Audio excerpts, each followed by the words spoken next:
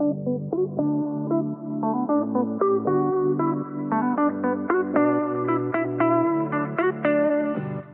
so I'm going to be playing the jam entries for GDFG's monthly game jam number 15.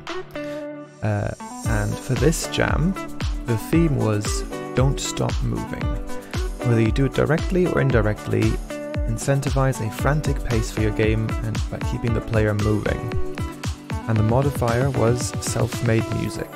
So practice your music making skills by making it yourself. This is going to be really fun, I think. So the first game we are playing is called Wombat by MurphysDad. And so the description says, disclaimer, recommend be played in a mobile browser. Okay, I might need to try that in a minute.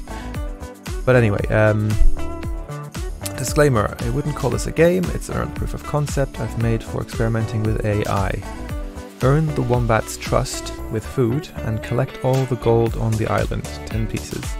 Collect the apples, then press A button or space on the keyboard and to place a picked up apple. The Wombat likes apples and will like you if you give him one. If the Wombat likes you, he'll follow you and dig up treasure for you. Cool. I've got no idea what to expect. Let's have a go. So it does look like it works with controller support. So let's start the game. Objective, collect the 10 pieces of gold buried throughout the island. Okay, so we've got on-screen controls, that's pretty cool. We've got a menu button, got Apple UI and Coin UI, and of course some wonderfully nice atmospheric music.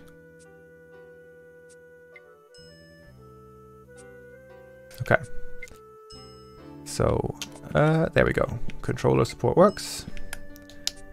And A. I've already forgotten what A does, but I'm going to walk over to these sparkles here and push A. Nope, nothing. So get this apple. Okay, so A is to place the apple.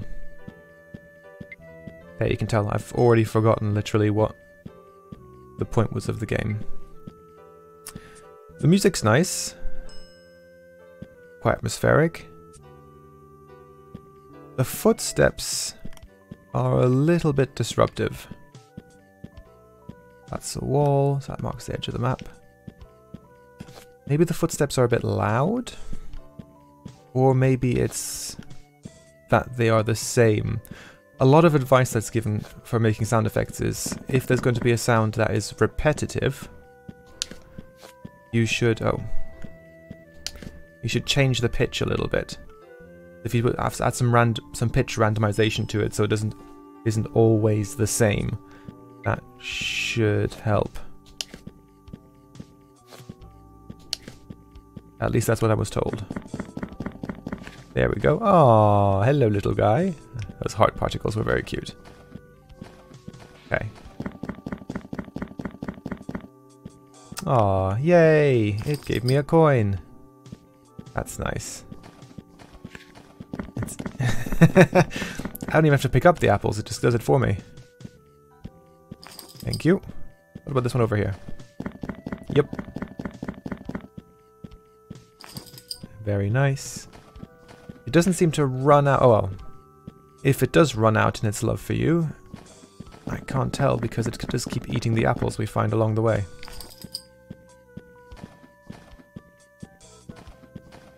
There's one over here.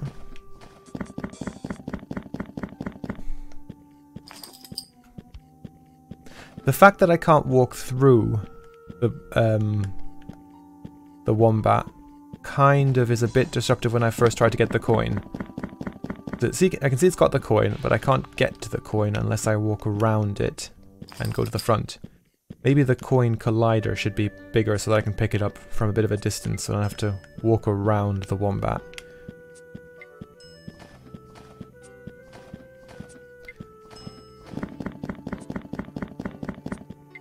Very nice.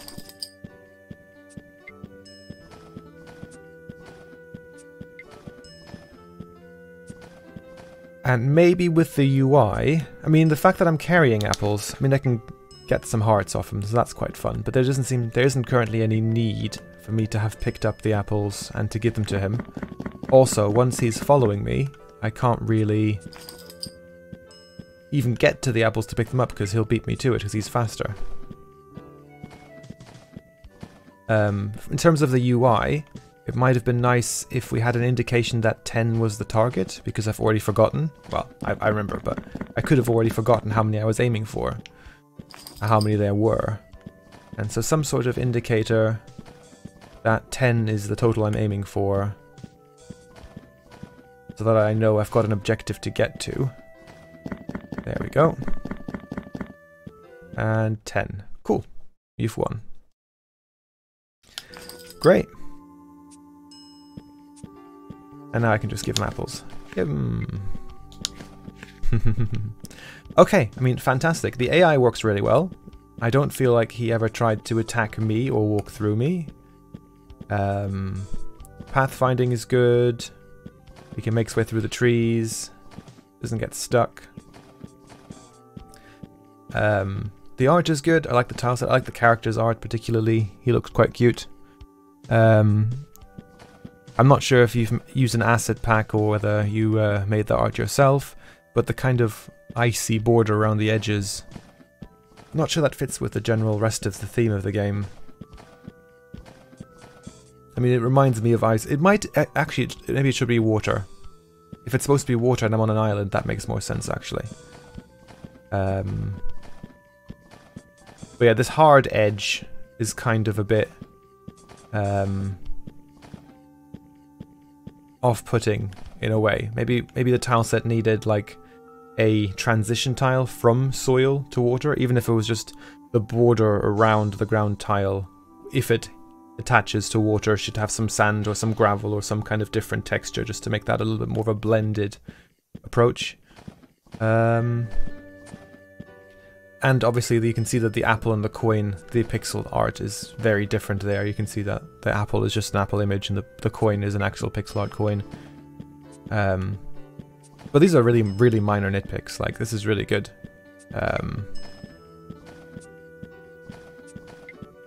Yeah, really enjoyable. Great stuff. Good prototype to work on.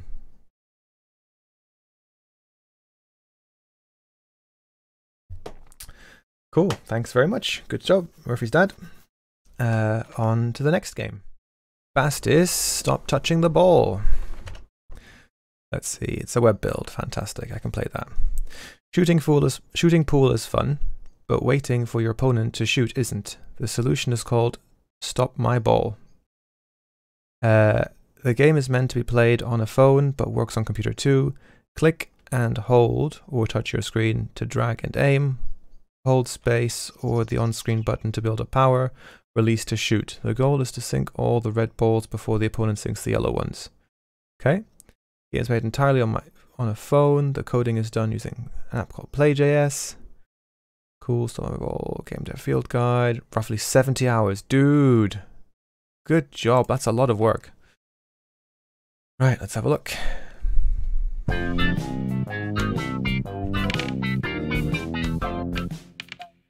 Okay, the music is loud.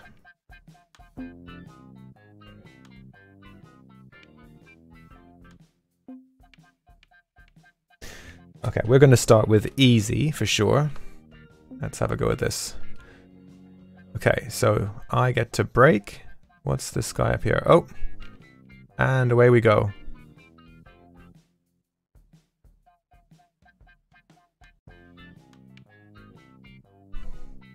Okay, I do not yet know what I'm doing.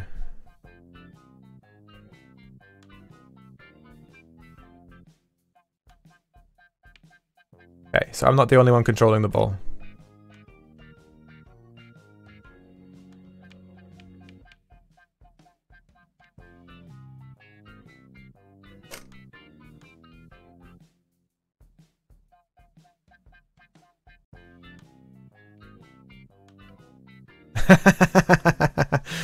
I feel like I'm not going to be able to do anything from there. Okay, I have to be crazy with this. I just have to keep hitting it.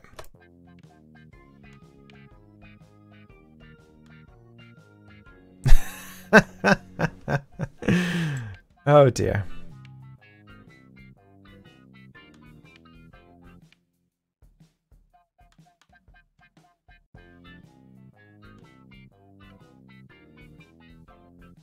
I mean, it's definitely meeting the theme of don't stop moving.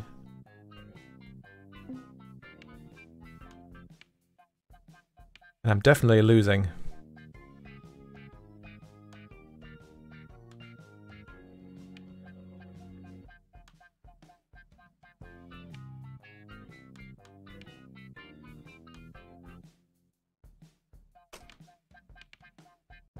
Ah, yes, come on. I got one.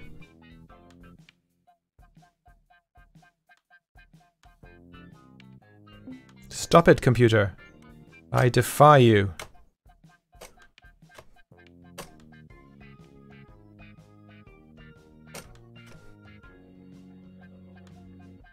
I can't line anything up.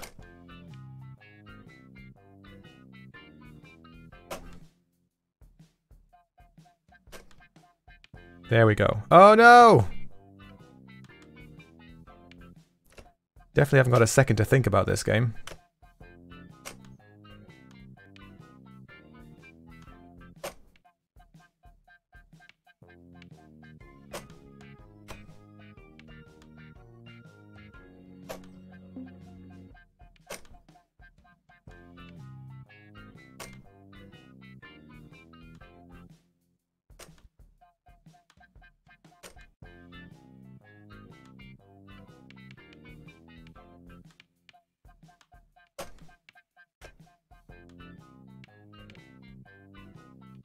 Okay, let's go. I've caught up. I'll give some feedback in a second, I just need to actually get to the end of this game.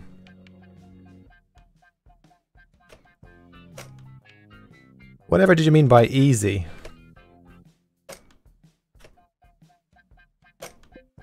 Ah, almost.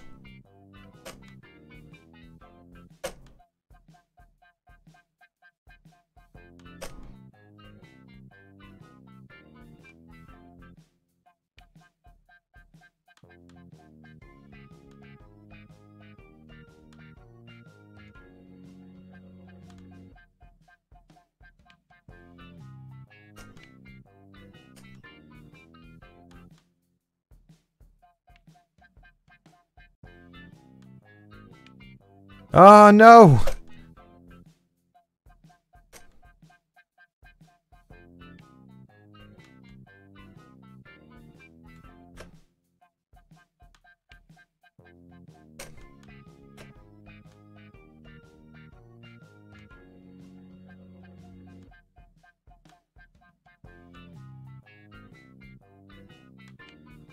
Yes!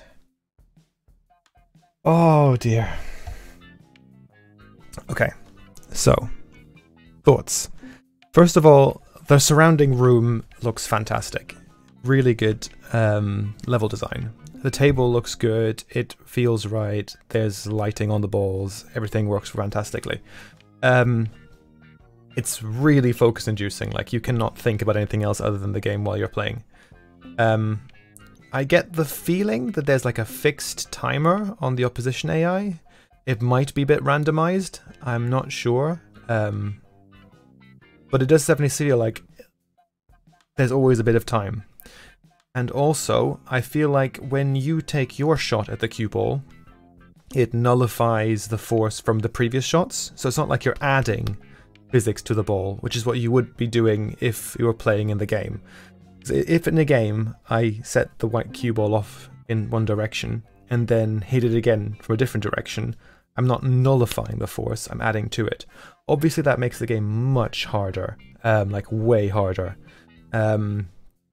But that's kind of my expectation of what it would be. Given that I now know that you're always nullifying the force and starting in a new direction, that actually makes it really easy to play against the opponent, because you just have to wait for them, whenever they take a move, take a turn, when you hear that cue of the ball being hit when you didn't do it, you have to then just instantly hit the ball again in any direction to stop them from taking their turn. So on easy, it is actually, having played it, quite easy to play against the AI. What else would I say? It would be nice to have visual indication of that. So it would be really nice to see, like you have like my visual indicator telling me that, you know, I'm using the power, and when it lets go, it kind of gives that information. It would be nice to have that for the AI as well, have like a different color one. Possibly matching the colors with the balls, because once I realized when I started playing the game, I instantly forgot which balls were my balls and which balls were the AI's balls. So, yeah, making it clearer which balls you've got. I like the scoreboard that shows you, you know, how many balls are left. It's nice for the AI, but it does mean I've got to look up and see what's going on there rather than having something on my screen all the time. And then beyond that, I think the mechanics are good. Like, the game is good. I think more visual feedback, like, you know, a trail on the ball, particles when you have collisions, all that sort of stuff might make it more, I don't know, less realistic, because right now you're going for a lot of realism in here, but maybe just like a bit more like gamey and fun, kind of juicy type thing. I'm just going to go for crazy just for the effect, but I'm not sure how that's going to change. Oh, instant win. I assume this is just going to take... Yeah, so this is probably just going to change the timing of the opponent. Is there anything else on here? Oh, I've just gotten one of their balls in. Excellent. Okay, so considering that this game mode's called crazy, I can see none of the craziness. I expect, like, you know, almost every second the opponent to be taking a turn. Like, literally, this is probably harder, which is fine, but I'm not getting any of that craziness right now. I mean, I will definitely lose. But if you're going to call a game mode crazy, it needs to be literally, like, ridiculous. But kudos on having difficulty settings in a jam game. And a good thing, making the easy one not too hard, because the worst thing in the world is having a jam game that is so hard that you can't beat the easy mode. But yeah, you can see there, I've got the balls left chart. It doesn't actually show me in any way, in any kind of indication, which one I am, or whether I'm winning or losing. It's all the same color. So maybe it should say something like player versus computer or something.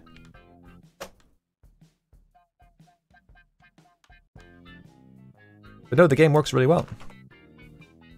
Oh, some way of getting out of the game. I'm expecting if I press cancel or escape, a menu to come up so that I can leave the game. That would be really good to have as well. The music's fantastic. It's immersive. But I kind of don't know way of putting it. It's upbeat, it's jolly, it's immersive. I'm just like enjoying it. And also having this automatic game playing in the menu screen is a really good idea. Although maybe for this particular, I don't know what I think about it. I was thinking maybe it'd be good to have kind of a fixed camera angle for this one, like an overhead camera angle, rather than the in-game style kind of just following the game around. Just a thought. Cool. Anyway. That was Don't Stop My Ball, Don't Touch My Ball by bastisbastis. Cool. Next we're playing BioRift by gamrdave, or designer Dave as he's called on the Discord. So he's actually been sharing quite a lot of his progress for this game, so I'm super excited to play it. Let's have a quick look at the description. The colony ship Kardashev was on a 314-year mission to New Hope, but something went wrong. All systems are down, and you have been neurologically connected to the Robotech to repair the ship and ensure the safety of thousands of passengers. This is really unpolished and forced me on the first game jam. Long list of things to finish. Yada yada yada. Let me know in the comments if you think this concept is solid.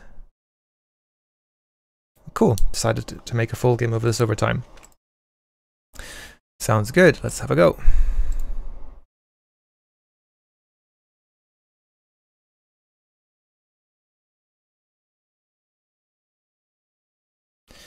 Okay, I think there's no sound. Well, no background sound at least. I think there's SFX only. Biotech robot book sequence begin offline.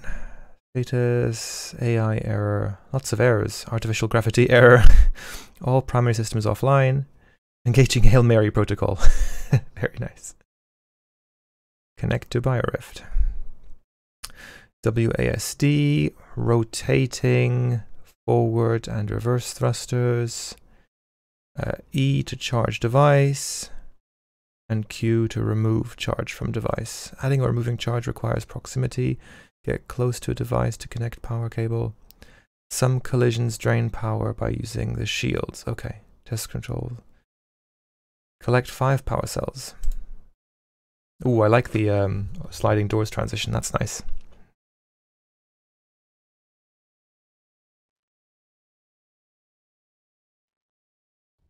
Oh, I've got the keys wrong. My bad. Okay, so that's forward thruster. Okay, so that red line seems like a bad thing. Navigating level, there's a power cell over there. Let's go grab this.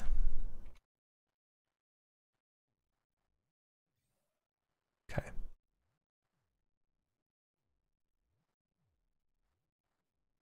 The movement mechanics are solid. There's a timer. I hadn't noticed that until now. Max power 210. Boom, hitting the wall. Oh, I like that effect. I like that kind of shield burst. That's good.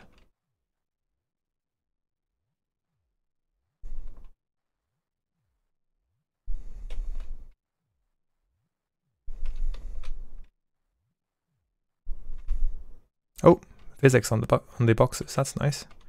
Maybe I can push past. Come on. Soft locked. All right, let's get you out of the way. Oh yes, zero gravity. That's a thing. Okay, so there's no friction between the floor. Get that. Oh, max power is increased. Did it? Yep, the max power increases with the cells.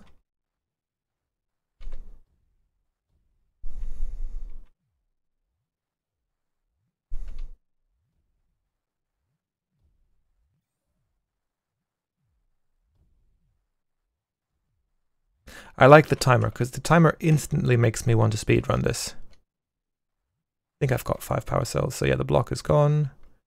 And exit. Next level. Very nice. So I don't think I noticed the difference between the red cell and the blue cell. So I'm going to try and see if I can figure that out. By just going really slowly here. So the red cell increased my max power, but not my power by a lot. The blue cell gives me more power, I think. At least that's my impression. I wasn't paying lots of attention. Okay, so what are we doing here? I didn't even check what our mission is here. I assume to fix something.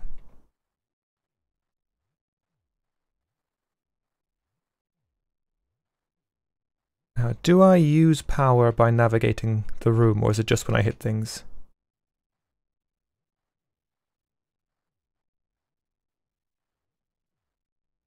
Uh, 110.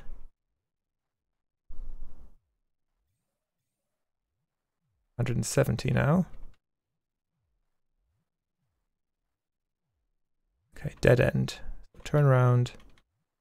Try and find another way.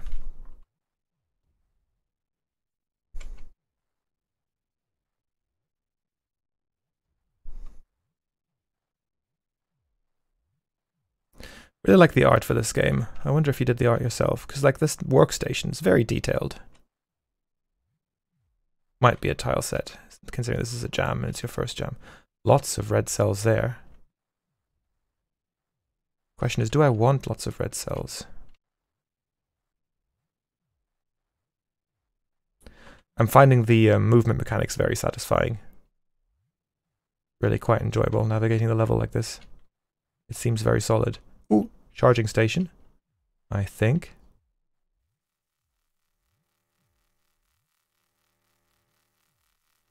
Okay, I thought I needed to press E to charge. That might be fixing things though. Okay. Anyway, full power now. That's good. Means I can go a little bit for speed now.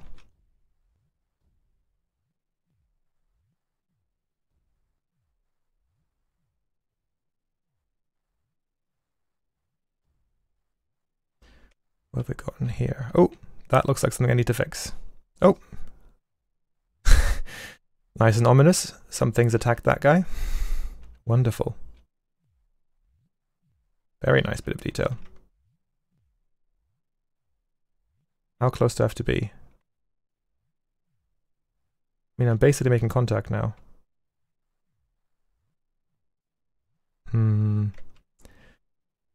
Maybe, oh, I think maybe that's a cryogenic freezer pod or something. Fine, that might just be lore, rather than something I need to investigate further. I feel like this is where I've come from.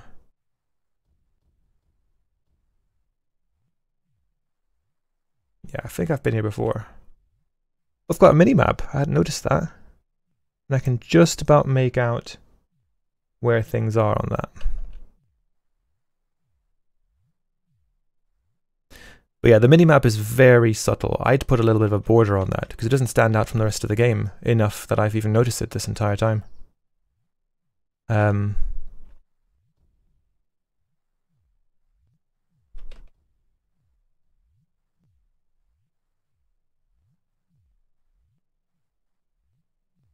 And maybe the minimap should have like a fog of war effect, where it kind of, the rooms that you've already been in are more clear and more easy to see, but the rooms you haven't been in are still quite dark.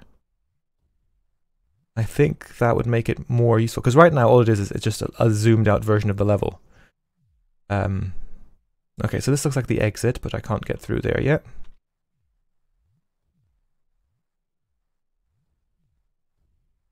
Okay, I need to crash less. I've lost more than half of my power.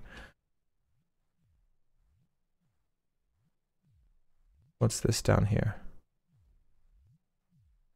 Just a red light?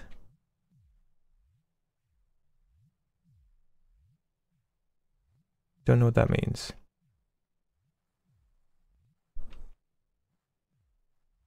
Come back to that.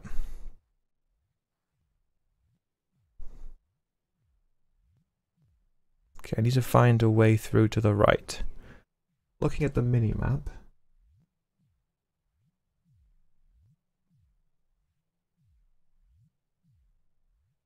I can't quite make out where the way is.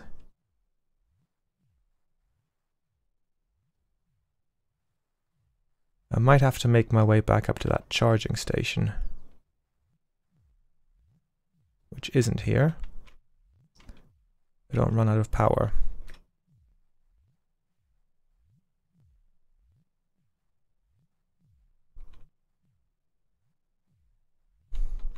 But yeah, again, like I said, the movement mechanic seems really well developed. Very satisfying.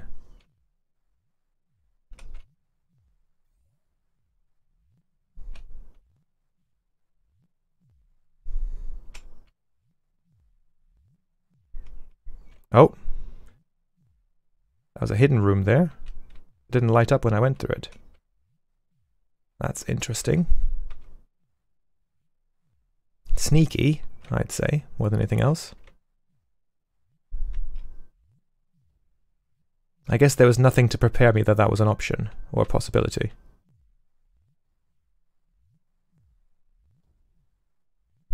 But yeah, okay, so the red cells definitely are just mainly for increasing my max power. They don't actually increase my current power very much. So maybe they're like drained power cells? That could be a thing.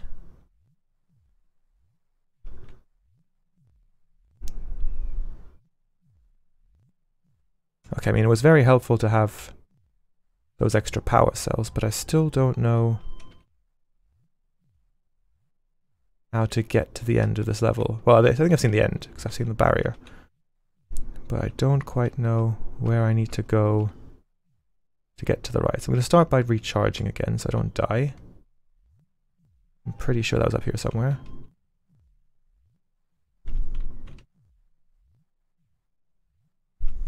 Great.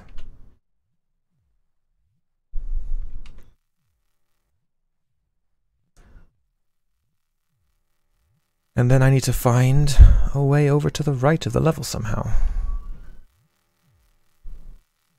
I like the sound effect for the charging. I like that it gets louder as well, but maybe have that getting quieter again? Yeah, with a long noise like this, you want it to change slightly. So you either want to change the pitch slightly over time, or you want to change the loudness. So that's just there's a noticeable change, and it's not just noise. Repetitive sounds that change, even ever so slightly, are much less annoying than repetitive sounds that are just literally repetitive.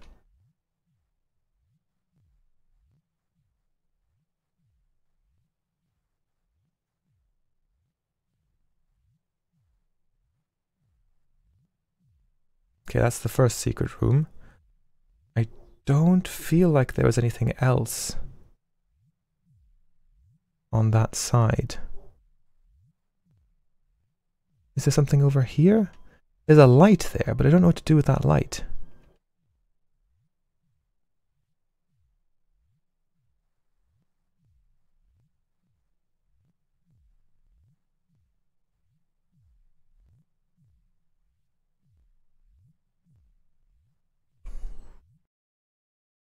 Okay, there's a pause. Oh, did I kill it? I think maybe I've killed it. I hit the escape key expecting there to be a menu, but that might have been a quit. Okay, anyway, I didn't finish the game, which is a bit of a shame. Maybe I'll have another go later. But let's do some quick feedback. So the actual, like, the menu, the story, the lore, that's all really fantastic. It's the movement's really fantastic. I think the mechanics are really good. This idea that you've got to navigate a level, and you've got to kind of... The timer makes me want to do it faster, but there's not really a sense of urgency other than just a better time is better for me.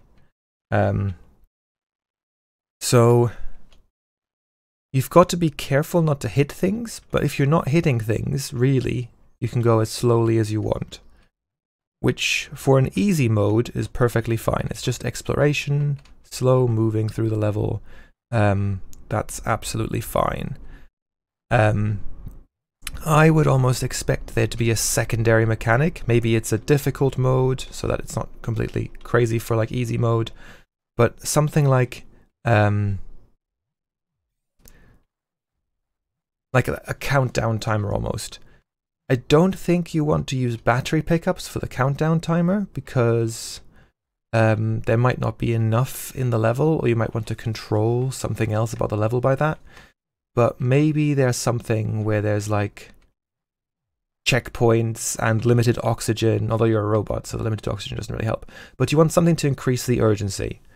So like a countdown timer that gets like extended when you hit certain checkpoints might be good, or when there are certain pickups. Like maybe you need a secondary health system beyond just power. Maybe there's toxic gases, or maybe there's acid leaks or something, and you need to get to like an acid shower or something to clean the robot off before the acid eats through it or something. I don't know. Have a think about that. But if you're wanting to instill a sense of urgency to move on, then the timer needs to really be counting down rather than up. Although having a timer there at all is fantastic. What else can I say? I mean, the tile set, the art is just fantastic. It's brilliant. It's all right. What happens if I hit this? Oh, death. Excellent. Cool. So I would say I'd add to that like some sort of explosion before the level ends, because that's just fun. If you just explode the robot before you reset. But a quick reset is always fun as well, because it just means you can keep playing again. You don't have to wait around for like a game over screen or anything. That's good.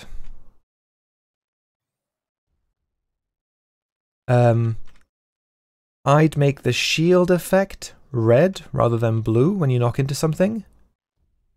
Oh, not happening now. There we go. There it is. Just because red just indicates visually to a player damage better than blue does.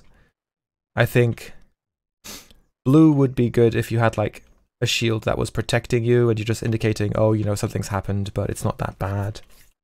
Whereas like I think some sort of red or orange or just danger color might be better for that.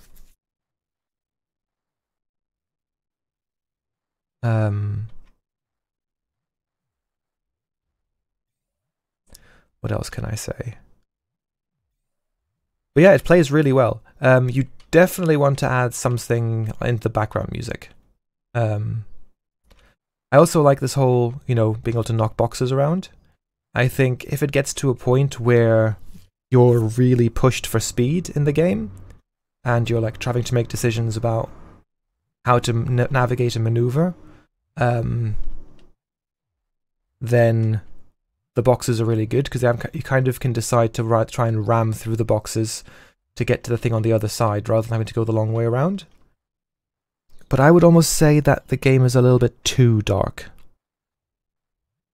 The dark feeling is ominous and it helps the mood a lot, and I like the shadows and all that side of things. It's all really good. Although it looks like the shadows aren't light oriented, but that's fine. Considering, I mean, shadows at all are great. But if you're wanting it to be about player decision making and how like how they navigate the level and how they make decisions about where to go and what to do next, they need more information to make those decisions. Because right now it's very much just I have no idea what I'm doing, I have no idea where I'm going, to find their way around. But it's a really, I mean, for a game jam, it's fantastic. I mean, good job. It's really good. Really well done. Cool. That's it for me. Hope some of the information was really useful. Feel free to give me some feedback, things I could do better in the comments. But yeah, I will do this again next month with hopefully some more games. See you later.